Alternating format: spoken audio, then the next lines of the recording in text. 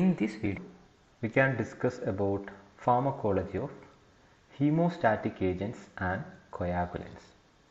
It's an important topic from pharmacology of drugs used in cardiovascular system. അപ്പോൾ എന്താണ് ഹീമോസ്റ്റാറ്റിക് agents എന്ന് അറിയണമെന്നുണ്ടെങ്കിൽ haemostasis എന്ന് പറഞ്ഞു കഴിഞ്ഞാൽ എന്താണ് എന്ന് നമ്മൾ ആദ്യം അറിയണം.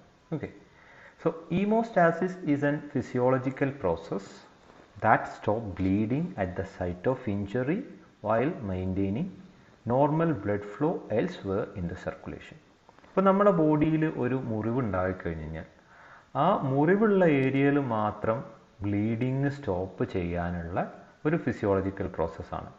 അപ്പോൾ ആ പ്രോസസ്സിൽ ബാക്കിയുള്ള ബോഡി പാർട്സിൽ അല്ലെങ്കിൽ സർക്കുലേഷൻസിൽ നോർമൽ ബ്ലഡ് ഫ്ലോ മെയിൻറ്റെയിൻ ചെയ്തിട്ട് ബ്ലീഡിങ് സ്റ്റോപ്പ് ചെയ്യുന്ന പ്രോസസ്സിനെയാണ് ഹീമോസ്റ്റാസിസ് എന്ന് പറയുന്നത്. ഓക്കെ, സോ എങ്ങനെയാണ് ഇത് സ്റ്റോപ്പ് ചെയ്യുക എന്നുള്ളതാണ്. The blood loss is stopped by the formation of ഹീമോസ്റ്റാറ്റിക് plaques. So this is the first stage of wound healing, and this hemostasis process involve coagulation and blood changing from a liquid to gel formation. So the hemostasis and the blood coagulation involve a complex interaction between the injured vessels, platelet and coagulation factors. അപ്പോൾ ഇതാണ് haemostasis എന്ന് പറയുന്നത്. ഇത് കൊയാഗുലേഷനും blood കൺസ്ട്രിക്ഷനും എല്ലാം കൂടി ഒരുമിച്ച് വരുന്ന ഒരു പ്രോസസ്സിനെയാണ് നമ്മൾ ഹീമോസ്റ്റാസിസ് എന്ന് പറയുന്നത്. ഓക്കെ, അപ്പോൾ ഈ ഒരു ഫ്ലോ ചാർട്ട് നോക്കിക്കഴിഞ്ഞാൽ നമുക്ക് മനസ്സിലാവും. നമ്മുടെ ബോഡിയിൽ ഒരു ഇഞ്ചുറി വരുന്ന സമയത്ത് നമ്മൾ 3 രീതിയിലുള്ള ആക്ഷൻസുകളാണ് ഉണ്ടാവുക. ഒന്നാമത്തത്, എവിടെയാണോ ഇഞ്ചുറി വന്നിട്ടുള്ളത്, ബ്ലഡ് വെസൽസിന് ഇഞ്ചുറി വന്നിട്ടുള്ളത്, അവിടെ ബ്ലഡ് വെസൽസിന് കൺസ്ട്രക്ഷൻ ഉണ്ടാവും. അത് ഒരു ടെമ്പററി ഹീമോസ്റ്റാറ്റിക് പ്ലഗിന് ഹെൽപ്പ് ചെയ്യുന്ന ഒരു ഫാക്ടറാണ്, വെസൽ വാൾ കൺട്രാക്ഷൻ എന്ന് പറയും. അതുപോലെ തന്നെ അവിടെ ഉണ്ടാവുന്ന ഇഞ്ചുറി കാരണം there will be some exposure to collagens. Okay, so this collagen may leads to intrinsic pathway of coagulation cascade as well as collagen exposure will lead to platelet reaction. ഇപ്പോൾ നമ്മളെ ബോഡിയിലുള്ള ബ്ലഡിലുള്ള പ്ലേറ്റ്ലെറ്റ്സുകൾ loose platelet അഗ്രിഗേറ്റ്സുകളായിട്ട് മാറും. ഈ vessel കൺസ്ട്രക്ഷനും vessel wall കൺസ്ട്രക്ഷനും loose plate അഗ്രിഗേഷനും കൂടിയിട്ട് നമുക്കൊരു temporary ഹീമോസ്റ്റാറ്റിക് plug ഉണ്ടാകും. Okay, ഇനി tissue thromboplastin എന്ന് പറയുന്ന ഒരു സംഗതിയും കൂടിയും ഇഞ്ചുറി ഉണ്ടാകുന്ന സമയത്ത് നമ്മളെ ബോഡിയിൽ റിലീസ് ചെയ്യുന്നുണ്ട്. ഓക്കെ, അതാണ് നമ്മളെ കൊയാഗുലേഷൻ കസ്കാഡിലെ എക്സ്ട്രിൻസിക് പാത്വേക്ക് ഹെൽപ്പ് ചെയ്യുന്നത്. അപ്പോൾ കൊയാഗുലേഷൻ നടന്നു കഴിഞ്ഞാൽ നമുക്ക് ഉണ്ടാകുന്ന ഒരു മീഡിയേറ്ററാണ് ത്രോംബിൻ എന്ന് പറയുന്നത്. അപ്പോൾ ഈ ത്രോംബിനും ടെമ്പററി ഹീമോസ്റ്റാറ്റിക് പ്ലഗും കൂടിയും ആക്ട് ചെയ്തിട്ടാണ് നമുക്കൊരു ഡെഫിനിറ്റ് ഹീമോസ്റ്റാറ്റിക് പ്ലഗ് ഉണ്ടാകും. ഇതൊരു ബേസിക് ആയിട്ട് നടക്കുന്ന ഒരു സ്റ്റെപ്പ് നമ്മളിവിടെ പറഞ്ഞു എന്നേ ഉള്ളൂ.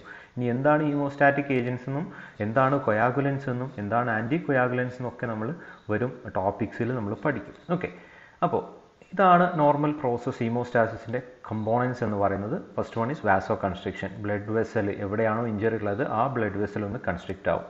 ദെൻ കൊളാജൻ റിലീസ് ഉണ്ടാവുന്നത് കൊണ്ട് കൊളാജൻ പ്ലേറ്റ്ലെറ്റിനെ ആക്ടിവേറ്റ് ചെയ്യും. അപ്പോൾ അത് ഫൈബ്രിനോജൻ ഉണ്ടാക്കുന്നുണ്ട്, പ്ലേറ്റ്ലെറ്റ് പ്ലഗ്സുകൾ ഉണ്ടാകും. ഇതിന് രണ്ടിനും കൂടിയാണ് നമ്മൾ പ്രൈമറി ഹീമോസ്റ്റാസിസ് എന്ന് പറയുന്നത്. പ്ലേറ്റ്ലെറ്റ് അഗ്രിഗേഷനും വാസോ കൺസ്ട്രിക്ഷനും കൂടിയും കൂടിയിട്ടുള്ളതാണ് പ്രൈമറി ഹീമോസ്റ്റാസിസ് എന്ന് പറയുന്നത്. ഇനി ടിഷ്യൂ ഫാക്ടേഴ്സുകൾ ത്രോംബോപ്ലാസ്റ്റിൻ പോലെയുള്ള സംഗതികളൊക്കെ റിലീസ് ചെയ്യുന്ന സമയത്ത് അവിടെ കൊയാഗുലേഷൻ കസ്കാഡ്, കൊയാഗുലേഷൻ പാത്വേ നടക്കും. എന്നിട്ട് അത് ത്രോംബിൻ ഉണ്ടാവും. ഈ ത്രോംബിൻ ഫൈബ്രിനോജനെ ഫൈബ്രിൻ ആക്കും. ഈ ഫൈബ്രിനും പ്ലേറ്റ്ലെറ്റ് പ്ലഗ്സുകളും കൂടിയിട്ടാണ് ബ്ലഡ് ക്ലോട്ട്സ് ഉണ്ടാക്കുന്നത്. ഓക്കെ, ഇവിടെ ആൻറ്റി ത്രോംബിൻ മെക്കാനിസവും കൂടി ആക്ട് ചെയ്യുന്നുണ്ട്. അതായത് ബാക്കിയുള്ള സ്ഥലത്ത് ത്രോംബിൻ ആക്ട് ചെയ്യരുത് എന്നുള്ള രീതിയിലുള്ള ഒരു എഫക്റ്റും കൂടി അവിടെ ഉണ്ടാവുന്നുണ്ട്. ഓക്കെ, അപ്പോൾ ഈ ഒരു കൊയാഗുലേഷനും ഫൈബ്രിനോജനും പ്ലേറ്റ്ലെറ്റ് അഗ്രിഗേഷനും കൂടി എല്ലാം വരുന്നതാണ് സെക്കൻഡറി ഹീമോസ്റ്റാസിസ് എന്ന് പറയുന്നത്. ഓക്കെ, ബ്ലഡ് ക്ലോട്ട് ചെയ്ത് കഴിഞ്ഞ് കഴിഞ്ഞാൽ ആ ഒരു ഏരിയയിൽ ബ്ലഡ് അറസ്റ്റ് ചെയ്തു. പിന്നെ എന്താ വേണ്ടതെന്ന് വെച്ചാൽ പ്ലാസ്മിൻ റിലീസ് ചെയ്തിട്ട് ബ്ലഡ് വെസൽസിലുള്ള ബ്ലഡ് ഫ്ലോ അത് സാധാരണ പോലെ നടക്കണം. അപ്പോൾ there will be A ഫൈബ്രിനോളിസിസ് as well as clot degradation. ഇതാണ് നോർമൽ ഹീമോസ്റ്റാസിസ് എന്ന് പറയുന്ന process.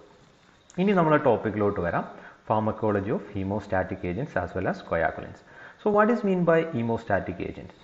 These are the agents that will arrest bleeding either by vasoconstriction or by promoting coagulation of the blood. അപ്പോൾ നമ്മൾ കൊയാഗുലൻസിനെയും അതുപോലെ ഹീമോസ്റ്റാറ്റിക് ലോക്കൽ ഏജൻസിനെയും കൂടി ഒരുമിച്ച് വിളിക്കുന്ന പേരാണ് ഹീമോസ്റ്റാറ്റിക് ഏജൻറ്റ്സ് എന്ന് പറയുന്നത്. So this is classified in to local agents and systemic agent. Systemic agent is known as coagulants that will promote the coagulation of the blood. Now examples of local agents are adrenaline, thrombin, fibrin glue, gelatin, calcium alginate and tranexamic acid. And systemic agent or coagulants are vitamin K, fibrinogen, anti-hemophilic factor, ethamsulate and Dysmoprasin. So first we can discuss about local hemostatic agent. It is also known as styptics. Okay. So these are the substances which are used to stop external bleeding from a local and approachable site. Topical ആയിട്ടുള്ള ഒരു ഏരിയയിൽ നമുക്ക് approach ചെയ്യാൻ പറ്റുന്ന external ആയിട്ട് കൊടുക്കാൻ പറ്റുന്ന ഏജൻസിനെയാണ് local ഹീമോസ്റ്റാറ്റിക് agents എന്ന് പറയുന്നത്. Okay, so these are particularly effective on oozing surfaces like tooth socket and abrasion. പുറത്തോട്ടുണ്ടായിട്ടുള്ള മുറിവുകളിലാണ് നമ്മൾ ഈ ഏജൻസുകൾ കൊടുക്കാറുള്ളത്. Now let's see what are the different agents. First one is absorbable substances like fibrin. Fibrin which are prepared from human plasma and dried as a sheet or foam. Or we can use gelatin form, or we can use oxidized cellulose as strip which can be cut and placed in the wound. All this will provide a meshwork which will activate the clotting mechanism and they will stop the bleeding. So simple ആണ്. ഈ ഒരു ഏജൻസുകളൊക്കെ absorb ചെയ്യാൻ പറ്റുന്ന മെറ്റീരിയൽസുകളാണ്. ഇതൊരു mesh work ഉണ്ടാക്കിയിട്ട് അവിടെ clotting മെക്കാനിസത്തിനെ activate ചെയ്യുക എന്ന് പറയുന്ന ഒരു പ്രോസസ്സ് മാത്രമാണ് ചെയ്യുന്നത്. Okay, so that is absorbable material. Now other local ഹീമോസ്റ്റാറ്റിക് agents R adrenaline. Adrenaline നമ്മൾ പഠിച്ചിട്ടുള്ള ഒരു ഡ്രഗാണ്. അഡ്രിനർജിക് ഡ്രഗ്സിലുള്ള ന്യൂറോ ട്രാൻസ്മിറ്റർ ആണെന്ന് പറഞ്ഞിട്ടുണ്ട്. അഡ്രീനൽ മെഡുല്ല അല്ലെങ്കിൽ അഡ്രീനൽ ഗ്ലാൻഡിൽ നിന്ന് റിലീസ് ചെയ്യുന്ന ഒരു ഹോർമോണാണ്. അപ്പോൾ ഇത് നമുക്ക് ഈ ലോക്കൽ ഹീമോസ്റ്റാറ്റിക് ആയിട്ട് ആക്ട് ചെയ്യുന്നത് വാസോ കൺസ്ട്രിക്ഷൻ പ്രൊവൈഡ് ചെയ്തിട്ടാണ്, വാസോ constriction ഉണ്ടാക്കിയിട്ടാണ്. And 0.1% solution is used to control capillary oozing. And it should be avoided in patient with serious complications since this adrenaline will act on adrenergic receptor and it will produce increasing heart rate and അങ്ങനെയുള്ള കുറേ പ്രോബ്ലംസുകൾ ഉണ്ടാക്കും എന്നുള്ളതുകൊണ്ട് adrenaline cardiovascular complications ഉള്ള പേഷ്യൻസിന് നമ്മൾ use ചെയ്യാറില്ല. Now these are used in bleeding after tooth extraction and from other site also. So that is the use of adrenaline. Now another hemostatic agent is local hemostatic agent is gelatin, which is an absorbable hemostatic available as a sponge or film and which are used in surgical procedures. Now coming to another one, astringents such as tannic acid and metallic salt.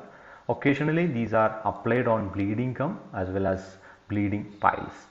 Now thrombin which is obtained from bovine plasma and which can be applied as dry powder or freshly prepared solution to bleeding surface in case of hemophilics. So that is all about the local hemostatic agents. Now coming to the pharmacology of coagulants. ഇത് നമുക്ക് വളരെ important ആയിട്ടുള്ള ടോപ്പിക്കാണ്. നമ്മൾ എക്സാമിന് സ്ഥിരമായിട്ട് ചോദിച്ചു കണ്ടിട്ടുള്ള ഒരു ക്വസ്റ്റ്യൻ എന്ന് പറയുന്നത് കൊയാഗുലൻസും ആൻറ്റി കൊയാഗുലൻസുകളും തമ്മിലുള്ള ഡിഫറൻസ് അല്ലെങ്കിൽ കൊയാഗുലൻസ് മാത്രമായിട്ട് 5 മാർക്സിനൊക്കെ ചോദിച്ച് കണ്ടിട്ടുള്ളതാണ്. Okay, so what is coagulants? Coagulants are the substances or systemic agent which will promote blood coagulation. And where will we use the coagulants which are mainly indicated in hemorrhagic states. Different ആയിട്ടുള്ള ബോഡിയിൽ ഉണ്ടാവുന്ന bleeding കണ്ടീഷൻസിൽ അതിനെ കൊയാഗുലേഷനെ promote ചെയ്യാൻ വേണ്ടിയിട്ട് നമ്മൾ use ചെയ്യുന്ന ഡ്രഗ്സുകളാണ് coagulants എന്ന് പറയുന്നത്. Now this is classified into vitamin K as well as miscellaneous agent, and example for vitamin K is phytonadione and K3 like menadione, acetaminophen, then menadione sodium bisulfate, menadione sodium diphosphate. These are some examples for vitamin K. Now miscellaneous coagulants are fibrinogen, anti-hemophilic factor, Dysmoprasin, adrenochromomonosemicarbamazine, then ethamsulate and rutin. These are examples for miscellaneous coagulants. Now first one is vitamin K. എന്താണ് vitamin K എന്ന് നോക്കാം. As we all know, vitamin K is an fat soluble vitamin which are present in the dietary principle and which is required for the synthesis of clotting factor. നമ്മൾ vitamin പഠിക്കുന്ന സമയത്ത് പറഞ്ഞിട്ടുണ്ട് acid water soluble വൈറ്റമിൻസുകളുണ്ട്, oil soluble അല്ലെങ്കിൽ fat soluble വൈറ്റമിൻസുകളുണ്ട്. Vitamin K എന്ന് പറയുന്നത് ഒരു fat soluble വൈറ്റമിൻസുകളാണ്. അതിൻ്റെ main function എന്ന് പറയുന്നത് ക്ലോട്ടിംഗ് ഫാക്ടറിനെ സിന്തസിസ് ചെയ്യുക എന്നുള്ളതാണ്. There are different forms of vitamin K1, K2, K3. K1 is also known as phytonadione and K3 is menadiol sodium diphosphate. And the daily requirement is 3 to 10 microgram per day. External source may be sufficient. However, total requirement of adult has been estimated to 50 to 100 microgram per day. അപ്പോൾ ഇതിന് എന്തെങ്കിലും deficiency വരുന്ന സമയത്താണ് നമുക്ക് സാധാരണഗതിയിൽ നാച്ചുറലായിട്ട് coagulation നടക്കാത്തൊരു problem വരിക. അപ്പോഴാണ് നമുക്ക് വൈറ്റമിൻ കെ കൊടുക്കേണ്ടി വരുന്നത്. Okay, so this is rarely responsible for bleeding. കാരണം നമ്മുടെ ബോഡിയിൽ ആവശ്യത്തിന് അബ്സോർപ്ഷനൊക്കെ നടന്ന് വിറ്റാമിൻ കെ സാധാരണഗതിയിൽ ഉണ്ടാവാറുണ്ട്.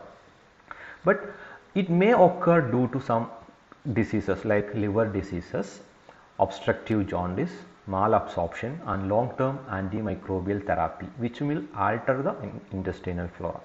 ഇതാണ് ഒരു റീസൺ എന്ന് പറയുന്നത്. നമ്മൾ കുറച്ച് കാലം പ്രൊലോങ് ആയിട്ട് ആൻറ്റിമൈക്രോബിയൽ തെറാപ്പി എടുത്തു കഴിഞ്ഞാൽ നമ്മുടെ ബോഡിയിലുള്ള GI സിസ്റ്റത്തിലുള്ള മൈക്രോബിയൽ ഫ്ലോറനെ അത് ഇൻഹിബിറ്റ് ചെയ്യും. അപ്പോൾ നമുക്ക് ആവശ്യമായിട്ടുള്ള പല സാധനങ്ങളുടെയും അബ്സോർപ്ഷന് അത് ഇൻഹിബിറ്റ് ചെയ്യും. ഓക്കെ, അത് കാരണം നമുക്ക് വൈറ്റമിൻ കെ ഡെഫിഷ്യൻസി ഉണ്ടാവാനുള്ള ചാൻസുകളുണ്ട്.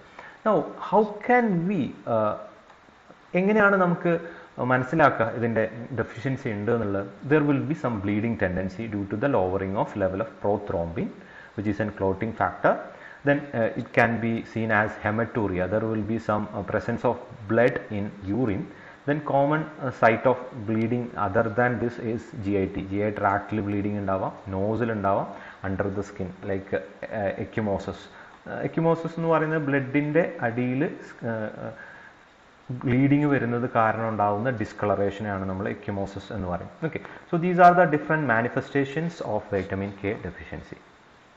Now coming to mechanism of action of vitamin K. എങ്ങനെയാണ് വൈറ്റമിൻ കെ ഒരു കൊയാഗുലൻ്റ് ആയിട്ട് ആക്ട് ചെയ്യുന്നതെന്ന് ചോദിച്ചു കഴിഞ്ഞാൽ, they will act as a cofactor at late stage in the synthesis of coagulation factors or coagulation protein or clotting factors. ഏതൊക്കെയാണ് clotting factor? Especially they will help for the synthesis of prothrombin which is the factor 2, then factor 7, factor 9 and factor 10. All these factors are synthesized by liver. അപ്പോൾ ലിവറിൽ ഈ clotting factor synthesis ചെയ്യാനുള്ള കോ ഫാക്ടറായിട്ട് act ചെയ്യുക എന്നുള്ളതാണ് vitamin കെയുടെ function എന്ന് പറയുന്നത്. Okay, so vitamin K dependent changes of clotting factor confers them capacity to bind to calcium and to get bound with the phospholipid surface. ഇത് സാധാരണഗതിയിൽ കൊയാഗുലേഷൻ കാസ്കേഡിന് പാർട്ടിസിപ്പേറ്റ് ചെയ്യാൻ വേണ്ട ഒരു എസെൻഷ്യൽ പ്രോപ്പർട്ടിയാണ് കാൽസ്യവുമായിട്ടുള്ള ബൈൻഡിങ് ഉണ്ടാവുക, അതുവഴി ഫോസ്ഫോലൈപ്പിഡുമായിട്ട് അതിനെ ബൗണ്ട് ചെയ്യാനുള്ള കപ്പാസിറ്റി ഉണ്ടാവുക എന്നുള്ളത്. ഓക്കെ, സോ ഈ കൊയാഗുലൻ്റ് ഒക്കെ ആക്ട് ചെയ്യുന്നത് ഇവിടെയുള്ള ഇൻട്രിൻസിക് പാത്വേയിൽ അല്ലെങ്കിൽ എക്സ്ട്രിൻസിക് പാത്വേയിൽ ആവശ്യമായിട്ടുള്ള കൊയാഗുലേഷൻ കസ്കാഡിലാണ്. കൊയാഗുലേഷൻ കസ്കാഡ് നിങ്ങൾക്ക് അറിയുന്നുണ്ടാവും. Intrinsic and extrinsic coagulation pathway ഉണ്ട്. സാധാരണ എക്സ്ട്രിൻസിക് എന്ന് പറയുന്ന ടിഷ്യൂ ഡാമേജ് ഒക്കെ ഉണ്ടായിട്ടുണ്ടാവുന്നതാണ്, അത് റാപ്പിഡാണ്. ഇൻട്രിൻസിക് എന്ന് പറയുന്നത് സ്ലോ ആയിട്ട് നടക്കുന്നതാണ്. ഫാക്ടർ 12A ഫാക്ടർ 11 ആക്ടിവേറ്റ് ചെയ്യും, 11A 9 ആക്ടിവേറ്റ് ചെയ്യും, 9A 10 ആക്ടിവേറ്റ് ചെയ്യും, ഫാക്ടർ 10 ആക്ടിവേറ്റ് ചെയ്യും. ഈ ഫാക്ടർ 10 പ്രോത്രോംബിൻ അല്ലെങ്കിൽ ക്ലോട്ടിംഗ് ഫാക്ടർ 2 പ്രോത്രോംബിൻ 2A ആക്കി മാറ്റും. ത്രോംബിൻ എന്ന് പറയുന്നത് ഫാക്ടർ 2 ആക്ടിവേറ്റഡ് ഫാക്ടർ 2 ആണ്. ഈ ത്രോംബിനാണ് ഫൈബ്രിനോജനെ ഫൈബ്രിൻ ആക്കി മാറ്റുന്നത്. ഫൈബ്രിനിൽ ക്ലോട്ടിംഗ് ഫാക്ടർ 13 വരുന്ന സമയത്താണ് നമുക്ക് ഇൻസോളിബിൾ ഫൈബ്രിൻ ആയിട്ട് നമ്മളെ ബോഡിയിൽ കൊയാഗുലേഷൻ നടക്കുന്നത്. ഈ പാത്വേ നിങ്ങൾ ഫിസിയോളജിയിൽ പഠിച്ചിട്ടുണ്ടാവും. ഓക്കെ, അപ്പോൾ ഇതിൽ കാൽസ്യം വരുന്ന ഫാക്ടേഴ്സിലുള്ള എല്ലാ ക്ലോട്ടിംഗ് ഫാക്ടേഴ്സിൻ്റെ സിന്തസിസിനെയും കോ ഫാക്ടറായിട്ട് ആക്ട് ചെയ്യുക എന്നുള്ളതാണ് വൈറ്റാമിൻ കെയുടെ മെയിൻ ആയിട്ടുള്ള mechanism of action. Especially factor 2 that is prothrombin, factor 7, factor 9 and factor 10 ഇങ്ങനെയുള്ള ക്ലോട്ടിംഗ് ഫാക്ടറിൻ്റെ സിന്തസിസിൽ അതിൻ്റെ ഒരു കോ ഫാക്ടറായിട്ട് ആക്ട് ചെയ്യുക എന്നുള്ളതാണ് വിറ്റാമിൻ കെയുടെ മെക്കാനിസം ഓഫ് ആക്ഷൻ എന്ന് പറയുന്നത്. Okay, now coming to the adverse drug reactions of vitamin K. Usually vitamin K are administered as parenteral preparations. So it can be administered either as IV or as subcutaneous or IM injection. So after IV injection, it may produce flushing, sweating and anaphylactic reaction. After subcutaneous or IM injection, it may produce severe pain and bleeding at the site of injection. And menadione, which is another vitamin K derivative which may cause hemolysis and other symptoms in newborn, and hence it is not used, especially in case of G6PD deficiency as well as neonates. ഈ ആൾക്കാരിൽ നമ്മൾ സാധാരണഗതിയിൽ vitamin K use ചെയ്യാറില്ല. Vitamin കെക്ക് ആയിട്ട് സ്വന്തമായിട്ട് adverse എഫക്ട്സുകളൊന്നുമില്ല. ആ പ്രിപ്പറേഷൻസിൽ ഉണ്ടാവുന്ന anaphylactic റിയാക്ഷൻസുകളാണ് main ആയിട്ടുള്ളതിന്റെ ADR എന്ന് പറയുന്നത്. അതുപോലെ ഇഞ്ചക്ഷൻസിന്റെ അഡ്വേഴ്സ് ഡ്രഗ് റിയാക്ഷൻ, അതായത് ആ ഫിസിക്കൽ പ്രോസസ്സ് ഇഞ്ചക്ട് ചെയ്യുന്ന സമയത്ത് ഉണ്ടാവുന്ന പെയിനും അവിടെ ഉണ്ടാവുന്ന ബ്ലീഡിങ്ങും ഇങ്ങനെയുള്ള കാര്യങ്ങൾ മാത്രമാണ് സാധാരണഗതിയിൽ അഡ്വേഴ്സ് ഡ്രഗ് റിയാക്ഷൻസ് എന്ന് പറഞ്ഞിട്ട് വിറ്റാമിൻ കെക്ക് ഉള്ളൂ. Okay, now coming two uses. Vitamin K is mainly used in dietary deficiency. Vitamin K deficiency, അതായത് ആവശ്യത്തിന് ബോഡിയിലോട്ട് വൈറ്റമിൻ കെ ഡയറ്ററി സപ്ലിമെന്റ് ആയിട്ട് കിട്ടുന്നില്ല എന്നുണ്ടെങ്കിൽ നമുക്ക് ഡയറ്ററി ഡെഫിഷ്യൻസിനെ ട്രീറ്റ് ചെയ്യാൻ വേണ്ടി വൈറ്റമിൻ കെ നമുക്ക് കൊടുക്കേണ്ടി വരും.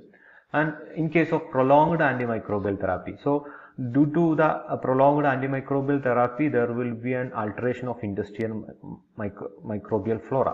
So it will leads to absorption decreased.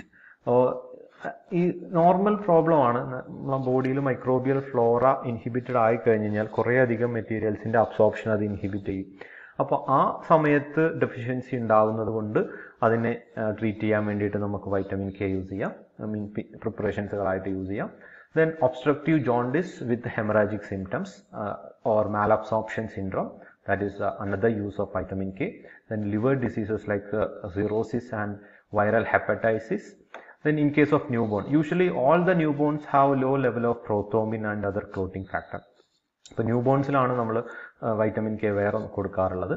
And also most important thing, to treat the overdose of anticoagulant, oral anticoagulant, to control the bleeding in anticoagulant therapy as well as salicylate poisoning. ഇപ്പോൾ warfarin പോലെയുള്ള ആന്റികോയാഗുലന്റ് ഡ്രഗിന്റെ overdose ഉണ്ടായി കഴിഞ്ഞാൽ അതിനെ treat ചെയ്യാൻ വേണ്ടി coagulation ഉണ്ടാവാൻ വേണ്ടിയിട്ട് നമ്മൾ യൂസ് ചെയ്യുന്നത്, അതിന് ആന്റിഡോട്ട് ആയിട്ട് യൂസ് ചെയ്യുന്നതാണ് വൈറ്റമിൻ കെ എന്ന് പറയുന്നത്. Okay, so that is all about the vitamin K. Now coming to the miscellaneous agents, let's see one by one.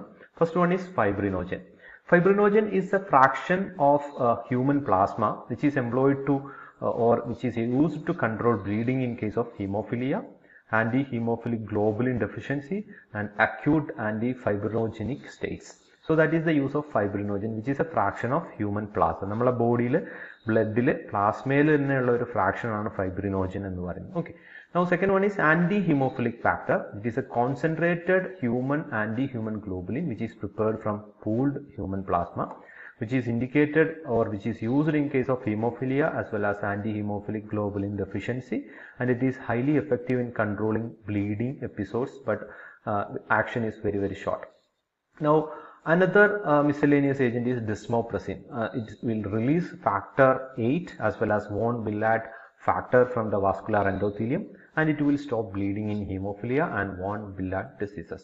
And adrenochromo monosemicarbazole, it is believed to reduce capillary fragility, control oozing from raw surface and prevent microvessel bleeding.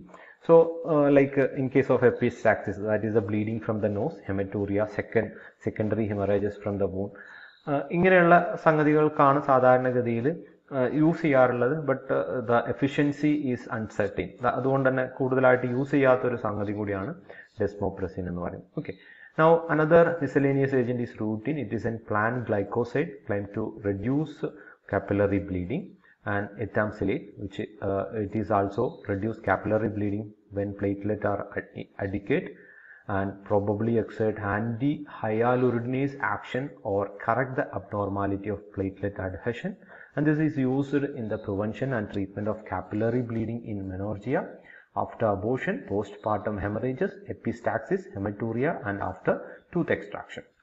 So this is another miscellaneous coagulants. So that is all about the hemostatic agents as well as coagulants. ഇതിൽ coagulants വളരെ important ആയിട്ടുള്ള ടോപ്പിക്കാണ്. എക്സാമിന് നമുക്ക് differentiate between coagulants and anti coagulants എന്ന് പറഞ്ഞ് question ചോദിക്കുന്നതാണ്. അല്ലെങ്കിൽ ഡിഫറൻഷിയേറ്റ് ബിറ്റ്വീൻ വൈറ്റമിൻ കെ എന്ന് പറഞ്ഞിട്ടും ആൻറ്റി കൊയാഗുലൻ്റ് ആയിട്ടുള്ള ഹെപ്പാരിനോ അല്ലെങ്കിൽ വാർഫാറിനോ ഏതെങ്കിലും ഒന്ന് തമ്മിൽ ഡിഫറൻഷിയേറ്റ് ചെയ്യാൻ ചോദിക്കാറുണ്ട്. കൊയാഗുലൻ്റ് എന്ന് പറഞ്ഞ് മാത്രമായിട്ട് 5 മാർക്ക് ക്വസ്റ്റ്യൻ ആയിട്ടും ചോദിച്ചു കണ്ടിട്ടുള്ളതാണ്. Okay, so hope it is clear. Thank you for watching this video.